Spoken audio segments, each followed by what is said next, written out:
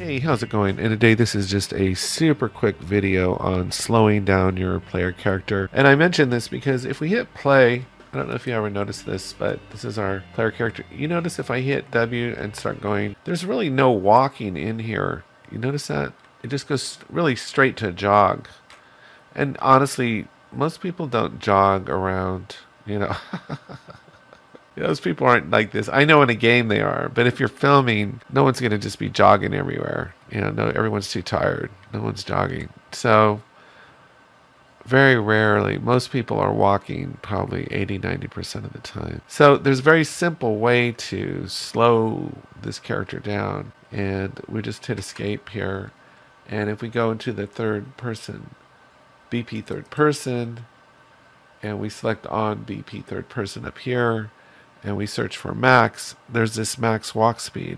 And you can try different values, but let's try 200. And then we'll go compile and save. And we'll hit play now. And now when I hit W, she's walking.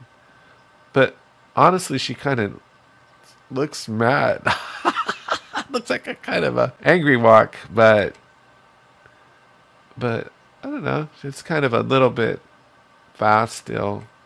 But I noticed the feet aren't slipping or sliding or anything, so that's good. Okay, so let's try 150 and see if that's a little bit better. But I just mentioned this because if you are filming your character, it would be nice just to have them walking versus jogging everywhere.